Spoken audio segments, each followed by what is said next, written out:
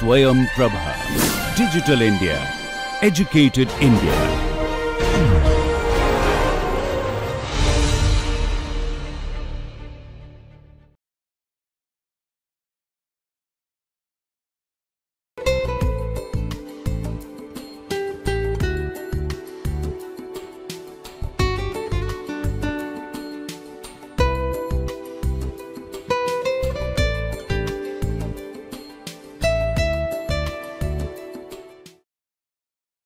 Hello everybody, welcome back to the great experiments in psychology. And in this week, as I've said earlier, we are going to discuss about the different case studies and experiments in clinical and health psychology. So today's section, we are going to discuss about the boy who couldn't stop washing. And this is about the experience and treatment of obsessive compulsive disorder. Now, obsessive compulsive disorder is a very common psychiatric illness that has been prevalent since long times, and most of us are aware of this, and we are familiar with the term of obsessions as also compulsive behavior. But why is this case study important? This is important because with this book on the boy who couldn't stop washing by Judith Rappaport in 1989, the case of OCD as a psychiatric illness and that could be treated was brought into light, that is into the public domain. So previously it was more focused within the psychiatric and the clinical circles, but this is the first time it was brought into the public domain, and definitely it attracted a lot of coverage, and it also brought in several cases of OCD who realized that it could be treated, and they started visiting the clinicians. So I thought it would be good to introduce this case. Now this Rappaport talks about one boy who is named Charles, who is the age of 14, and he was spending at least 3 hours per day in the shower. And he had been doing this for years. He couldn't stop himself, he just had to do it.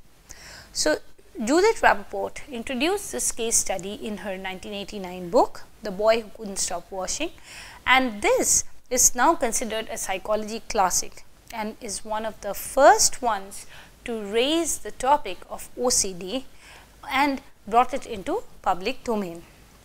Now, what is OCD? So most of us are, as I said, familiar with the term obsession and also compulsive behavior. Now obsession is a recurrent thought.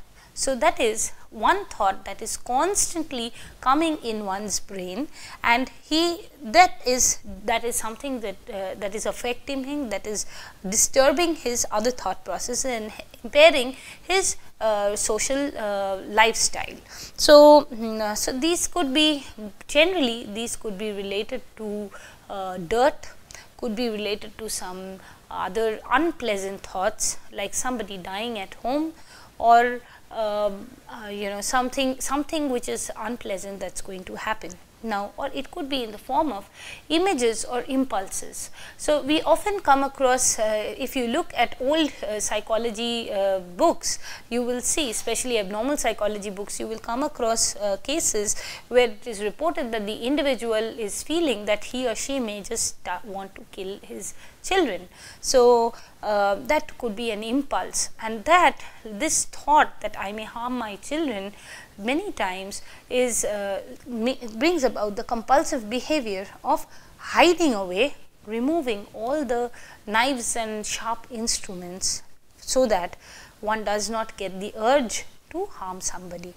Now, so basically coming back to obsessions are recurrent thoughts, and these thoughts or unwanted ideas, images or impulses occur over and over again in an individual's head. So they could be, as I've mentioned, related to harm that will come to themselves or to their loved ones, or an unreasonable fear of contamination or disease, or an excessive need to do things perfectly. So just to give an example of an obsessive thought, if I start thinking that this table is dirty, so this is a thought. So what makes this an obsessive thought? So the moment I get this thought that this table is dirty, the immediate compulsive act or the action that follows this thought is I need to clean it. So, if I clean it once and this thought is removed from my mind and I am able to focus on other things, then I don't have an obsessive trait, or this thought is not an obsessive thought, and I do not need to follow it with the compulsive behavior of washing this place or cleaning this place. But if after some time, while I am talking to you, if the thought recurs again that, oh no, this place is still dirty, and again the compulsive act is followed of cleaning this place, then definitely I have an OCD, or obsessive compulsive behavioral pattern. So, this thought, that's why the feature of the classical feature of the obsessive thought is it has to happen, it has to occur in one's head recurrently. Now, and it once, then why is it followed by the compulsive behavior? The compulsive behavior reduces the thought or reduces the anxiety following the thought for some time. But why is it compulsive? It is because the individual is compelled to act on the thought. So, because there is this thought that this is dirty, I am compelled to clean it to reduce that thought of this place being contaminated or dirty. So, this recurrent thought actually is reduced, or this anxiety behind this recurrent thought is reduced by the compulsive behavior. So, generally that is why we see that obsessive thoughts are followed by compulsive behavior. Now, getting back to Charles displayed such disturbing thoughts regarding the need to wash himself almost continuously. And we spoke about compulsive behaviors right now. So, there are some other compulsive behaviors that are common other than washing and cleaning. The other, which is most common, is that of symmetry. So, if this does not seem properly aligned with the table, you will often come across people who say that when this picture is not in order, when it is not aligned, I have a problem. So, I need to put it in order. But this is not obsessive disorder, obsessive compulsive disorder. It becomes a disorder, we call it a disorder, when the individual's thought is so disturbing, the thought of maintaining symmetry is so disturbing, or the act of maintaining symmetry is so disturbing that it impairs other behavioral patterns. So, I have come across a patient who had to constantly align his keyboard with the monitor.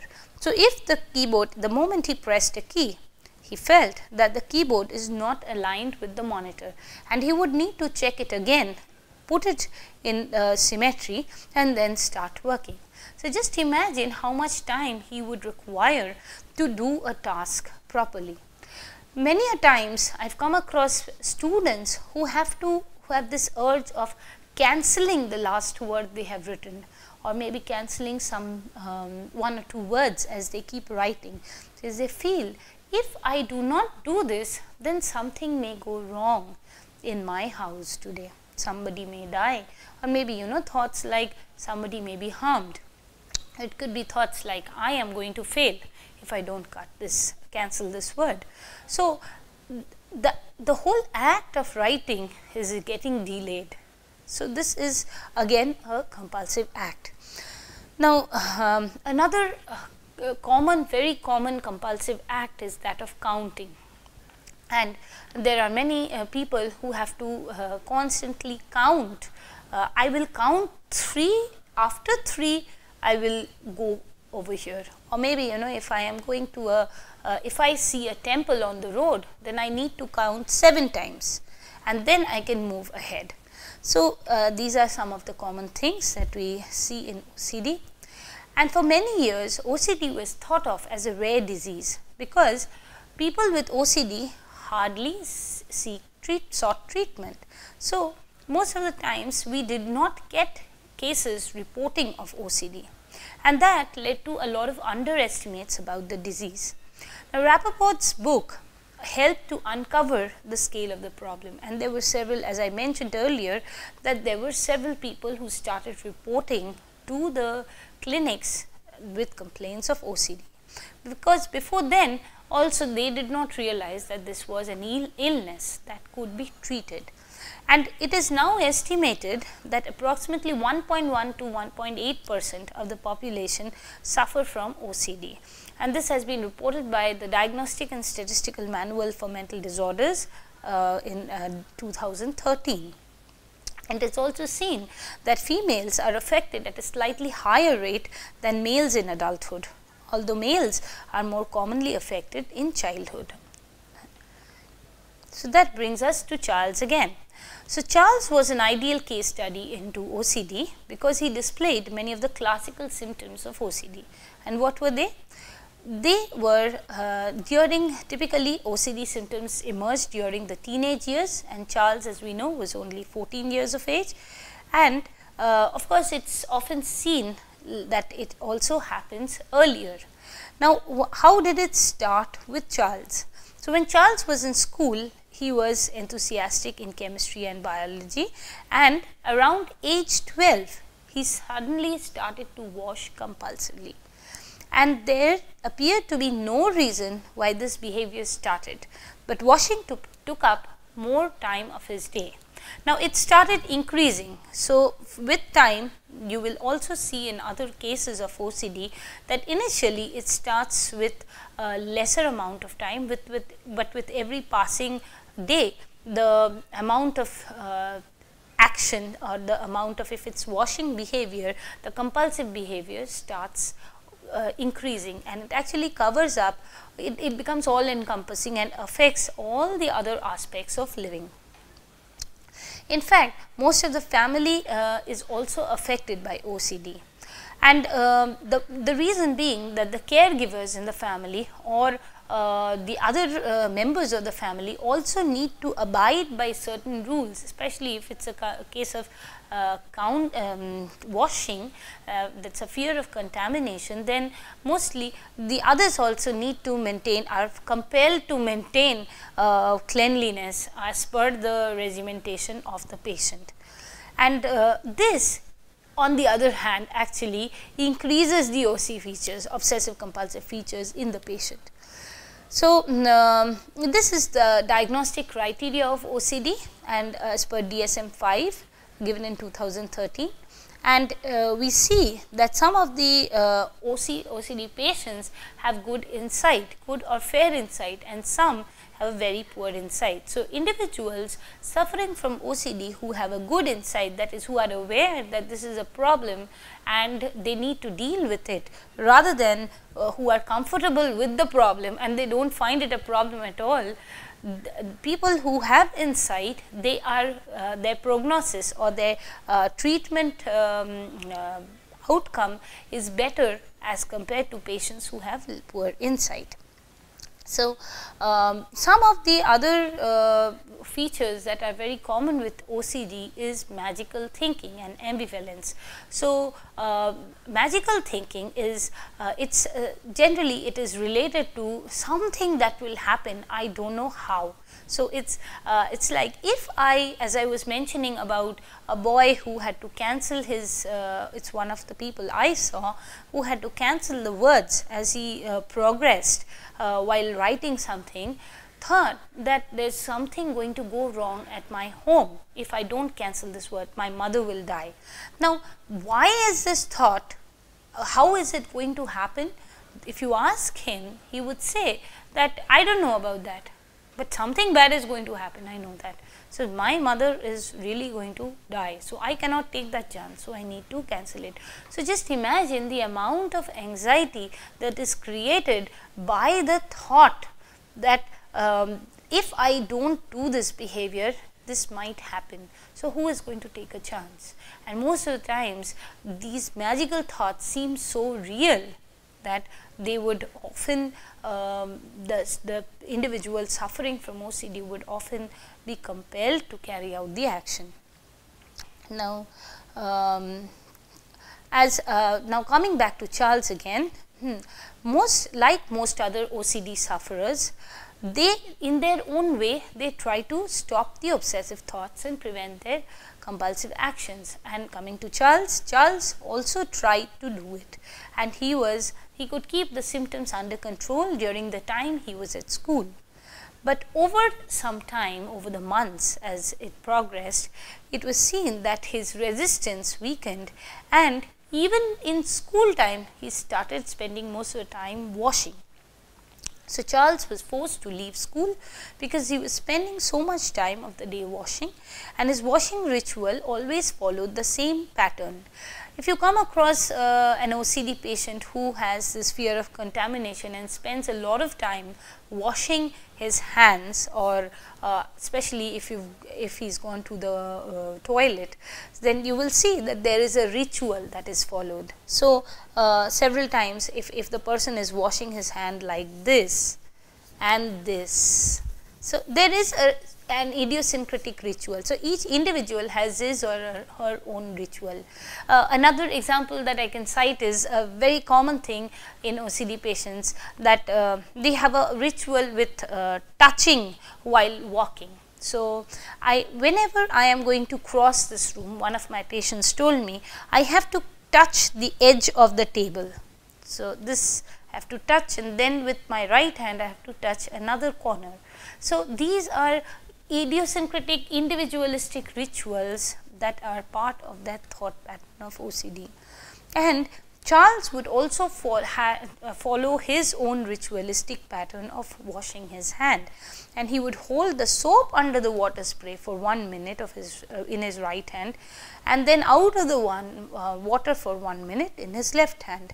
And he also had to wash the soap after washing his hand. So this whole ritual took up more than an hour, and after washing for about 3 hours, he would spend around 2 hours to get dressed. So imagine the amount of time that is being taken by Charles and how it was actually impairing his social life. So his behavior was not only affecting him, but also affecting other people's lives, especially his mother's. At first she discouraged his strange washing rituals, but later, not wanting to see his misery, helped him by obsessively cleaning items in the house so that it might not contaminate him.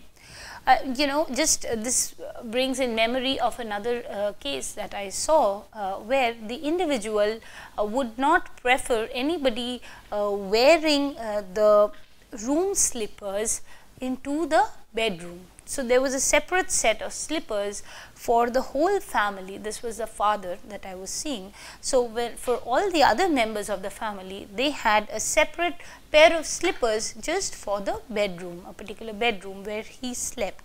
So if anybody had to get into the room, they would have to keep their house slippers, home slippers outside that room, and wear another pair of slippers when they would get inside the room. And if, God forbid, anybody forgot and by chance entered, then he would have to clean himself, wash the slippers, wash other slippers, and also wash the room. So just imagine the amount of effort that people would need to go through, and amount of painstaking ritualistic behavior that the others in the family are also induced to take to keep the individual patient, that is, satisfied, actually, to keep the anxiety down. But most of the times what happens is, instead of bringing the anxiety down, so this helpful behavior would also become a part of the ritualistic pattern, and the next day or maybe days later, what would happen is new ritualistic patterns would develop, and this would add on to the misery of the household. And as with Charles' mother, she started cleaning everything that he might touch in the house with alcohol and stop people from entering the house with their germs. So they would need to take a bath outside, before immediately getting in, so that the germs were not contaminating the household. Charles' father wasn't really accustomed to these behaviors, and not was he planning to get accustomed, and so he spent most of his time at work.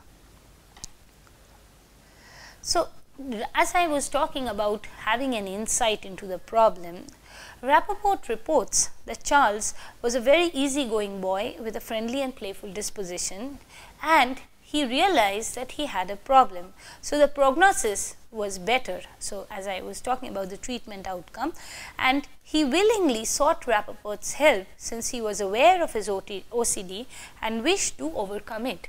Many times people suffering from OCD for a long time do not wish to overcome it, especially people with having washing mania. So, people with fear of contamination who spend most of the time washing are generally many a times they do not, and have been doing this for a long time, which has become a part of their daily habit, do not wish to change their behavior.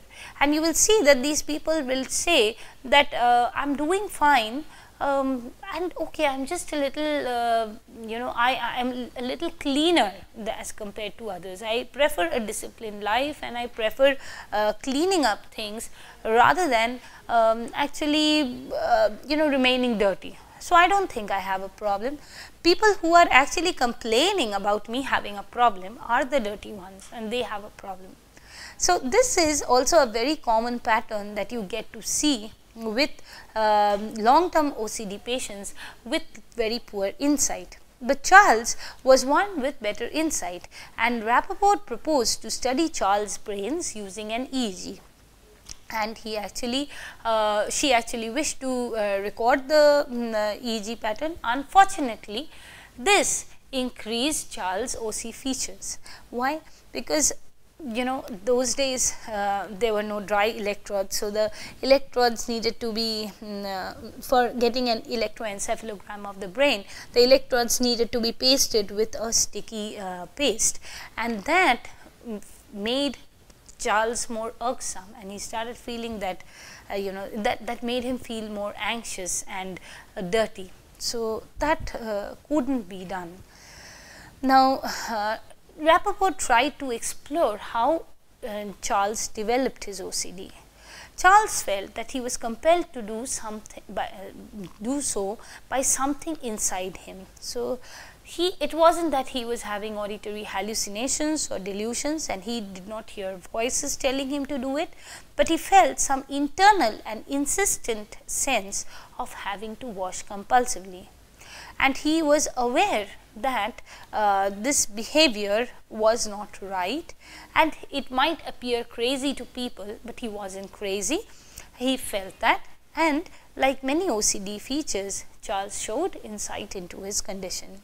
He recognized that his obsessions and compulsions were not normal behavior. So, they were quite ridiculous, but it's just that he couldn't help himself, and he just had to wash.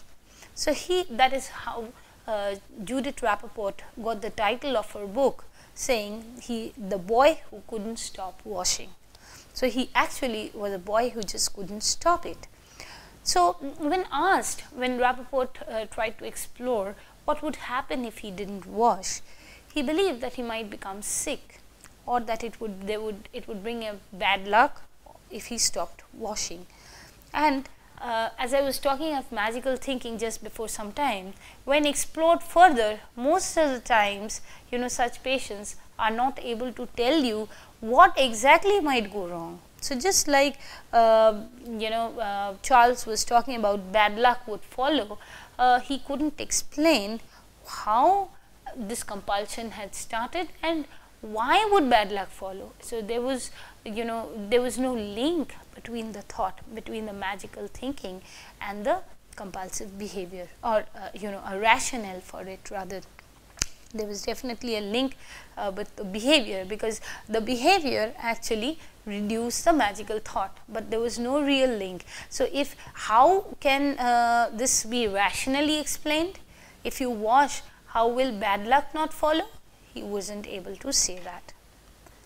So, there have been several causes that have been looked into as responsible for creating OCD, and most of them point towards a biological reason. And this is so, therefore, since it's because a neurobiological reason being identified, drugs can be really helpful for treating OCD. And Charles was actually treated with a drug, we will see that, but that was anafranil, and it was an SSRI, so that is a specific serotonin reuptake inhibitor, but he developed a tolerance towards the drug, and that had to be unfortunately the positive response that he was giving initially, that started decreasing. Now, another of the cause that is seen is learning behavior. Now, can OCD be learned? So, several times there are several learning theories that have shown that OC features can be actually modeled. So, if there is a person who is having OC obsessive features at home, so that it may be modeled and inculcated within the human being to keep things as symmetry or keep things clean, and severe amount of washing is followed. Now, this behavior, one of the reasons is an environmental reason, and you will see that there are several cultures who also follow these ritualistic behaviors as a part of the cultural identity. So, individuals developing say that was one of the reasons why very few patients even today are reported with cases of OCD, especially in India.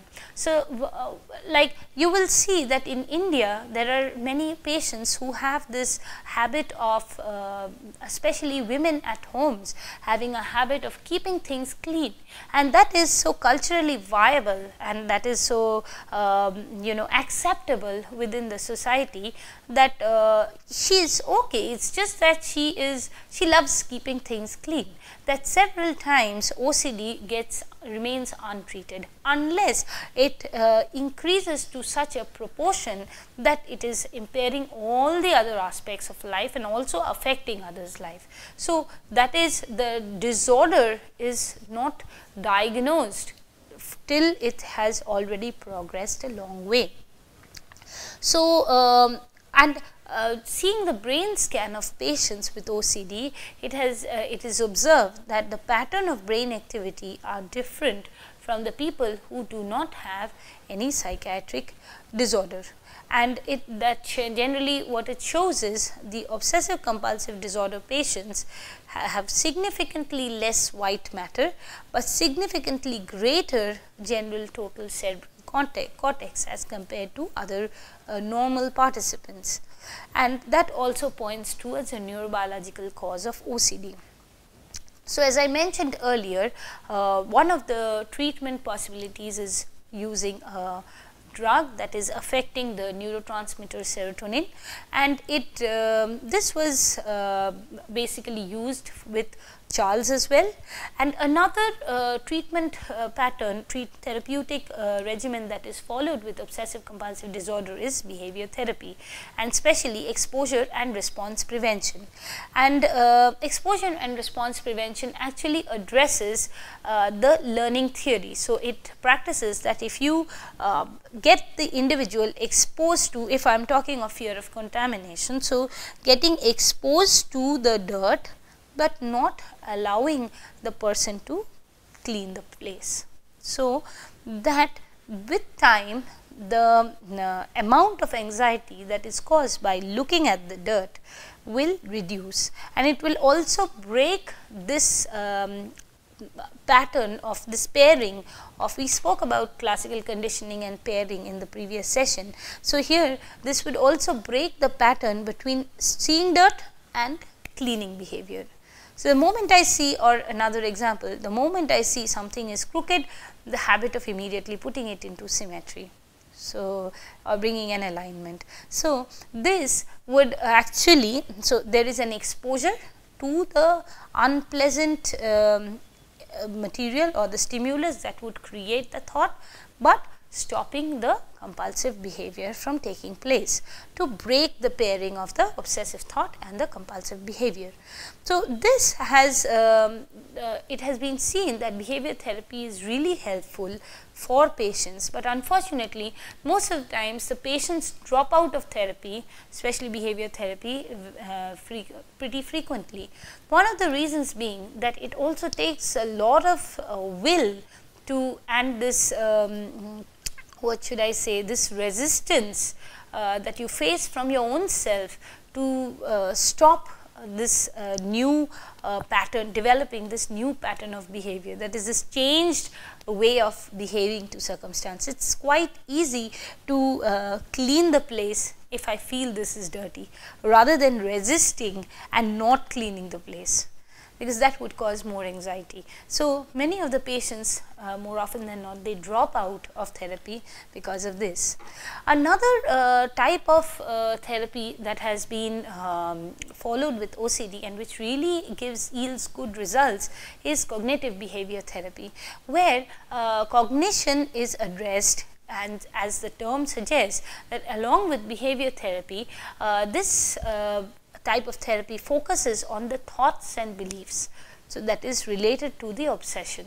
So, if I obsession and compulsive thought, primarily say like if I do not